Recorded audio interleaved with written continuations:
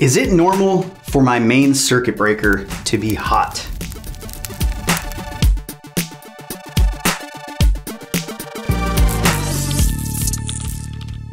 If you're not an electrician, make sure you hire an electrician because they have all of the equipment and they can properly diagnose something like that. All right, this was a good question. It was sent in by Victor Tanchiangui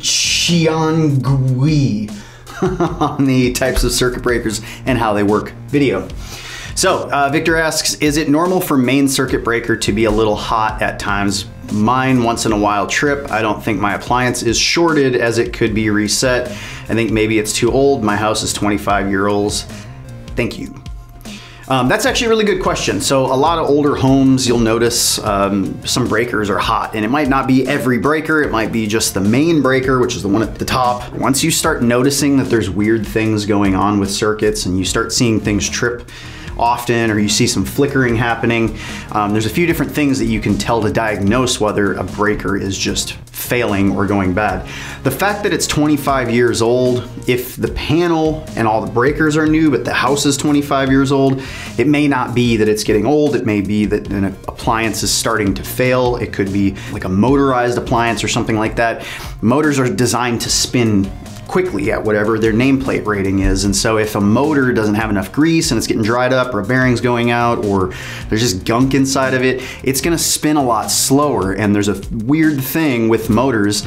Once they start spinning slower than they're designed to spin, or they're bound up and they're not able to spin very quickly, they start drawing a lot more current. And so it could just be an issue of the breakers heating up because there's more current going through it than there's supposed to be. It could be, you know, that you have small wire and you have an appliance that's going out, and so that the point at which that heat is experienced is going to be in that breaker. Not all the time, but that is one thing that could happen. Sometimes breakers will run at their rated current. So a 30 amp breaker might run at 30 amps. It might run at 31, 32, 33, because breakers are only designed to trip at 130% of their rating, and that's usually over a long-term overcurrent situation. So there's a thermal mechanism on the inside of them that allows them to trip.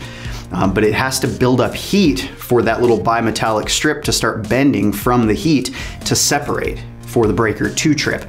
So a breaker might run just slightly above what it's supposed to be at its 100% value, might be running at 120%, and it's not going to trip. So it might be hot just because of that, because you get so much of a load on it. One, it could just be, yes, that it's old. A lot of old breakers, you know, these are just mechanical things. They just have little pieces of metal and springs and little levers and stuff inside of them. So over time, that stuff starts to get weak. It's exposed to elements. A lot of panels are on the outsides of homes. So just moisture and drying out, moisture over time can get inside of these metal bits, can cause things to not want to function as properly. Things can rust out and get corroded on the inside, or, you know, just constant exposure to moisture. If you have electrical issues and you have breakers that are constantly tripping too, you're cycling something over and over and over. So the little bits inside of it, you know, moving over time, just reoccurring over time, are going to weaken it. There's going to be some kind of end of life eventually to all of these mechanical parts. So yeah, I would say the best thing to do is to test that breaker out. You know, get your multimeter out. First and foremost, just check the current on it. You know, if you have an ammeter or some kind of multimeter where you can check the amperage, I have a clamp-on ammeter that I can clamp around the conductors to see how much current is going through them. And it's really important to check both of the hots that are coming into this breaker, or if it's three-phase, check all three hots. Say it's a 200 amp breaker. If you have one of those hots that's got like 180 amps and one of them's got like 60 amps, there's an issue there, right? Like there's an imbalance in that system. And so you probably have weird numbers on your neutral as well. You have a lot more current on the neutral than you should because you have such a high imbalance in the system. But like weird things like that can cause heating because it's just a lot of heat going through, a lot of current, you know, current traveling through a conductor generates heat, and that heat escapes. There's a heat loss. And so when you feel something hot, it could be something like that, where there's just a high amount of current. If there's not, if you have like a 200 amp breaker and there's like 40 amps of current and everything seems equally balanced and there's no issue, then I would start to investigate whether or not that breaker is failing. It could be a good breaker it might not actually be failing, but there could be bad connections to the breaker. That's another thing that creates a lot of heating issues. So out in the field, we have specific torque settings that when we tighten conductors down to lugs, we need to make sure that the torque settings are set to a certain amount to make sure that the actual bolt or lug is squishing down on those wires and is solid and there's no movement in those conductors. Because if there's any kind of movement or looseness, it can create arcing, and arcing is a really high resistance point where there's just a bad connection. So you can actually generate an insane amount of heat at these points. Usually in that situation, you're gonna start noticing a little bit of like melting or charring, some like obvious visual signs of like heat on that one conductor. I've had jobs where somebody just forgot to put like screw the lug in, and then they turn on the power and there's still a connection being made, but it's a really loose one. But you'll start to notice that over time, if you were to open it up and there's power running through those conductors, they'll start glowing red hot because it's not a tight termination. So you're not maximizing all of the surface area for all of that current to go through. All of the current is trying to go through just a small portion of that wire that's making contact. So that's a way that heating can occur. Another thing is that you could have a bus that's been damaged, so there's not really a good connection from the bus to the breaker.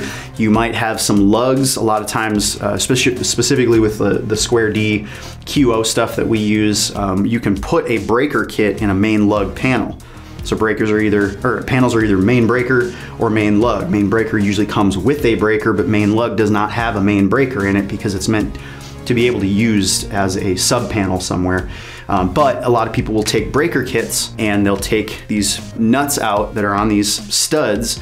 And when you take the nuts off, you can actually take a breaker kit and slam the breaker kit in and re-secure it. So you can turn a main lug panel into a main breaker panel.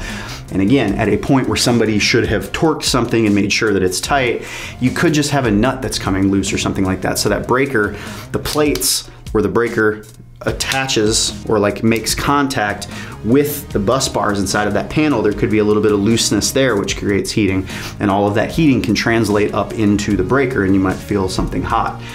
You could have harmonics issues. This is probably a house, so I doubt you're having like severe heating due to harmonics issues. That's a whole different topic, but those are just some of the things that might be creating the heat. If you want to test a breaker, I think it's a good idea, to inspect a breaker, actually, try to simulate a situation where it should trip. If you've got a 30 amp breaker and you've got like 50 amps worth of current going through it and you're testing it and it's not tripping, that thing's bad. If sometimes it trips and sometimes it doesn't, and the load is not changing in any way, you can tell, okay, there's an inconsistency in how this breaker is operating. Sometimes there's a problem, sometimes there's not. You do have to be careful with that though, because sometimes the situation in the building or the house, somebody's got like something else turned on all of a sudden that's sharing part of a circuit, or it's on the same circuit, and so it's not going to act the same. And then when they go shut that off, you're still sitting out there like, oh wait, now it's all of a sudden working, but the conditions of the loads and the circuit has changed. So trying to like isolate as many variables as possible and see how something acts rather consistently is a good idea. But if that thing is kind of failing over time, but it's working over time and it's hot, there's definitely something that you should check out. And a really good thing to do is to check with a known good breaker. So a lot of times if I have like, maybe not a main breaker, you're probably not just carrying around a 200 amp main like sitting in the back of your van. Actually I am. I think I have like a 150, a 200, and a 225 right now. I keep so much crap in my van. So much, it's stupid. But a lot of times if it's just like a 20 amp breaker or something like that, I have a bunch of breakers for all different brands and stuff.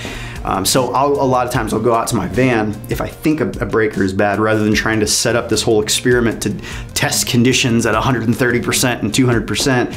I'll just go get a good breaker and I'll swap it out, put that good breaker in there, and then retest. And if nothing happens and it stays good, it's 99% sure that the breaker was the issue.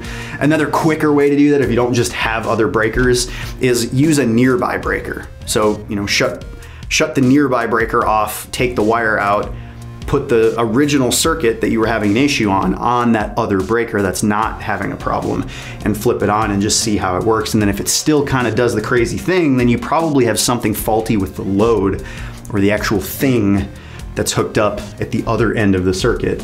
Because when things start to fail, when devices or when equipment starts to fail, a lot of times it doesn't do it consistently. A lot of times there's like some weird situation within the equipment that shows up, but then it just kind of goes away and everything acts normal. And then when it's starting to fail again, you'll notice this weird thing showing up. So I hope that answered your question.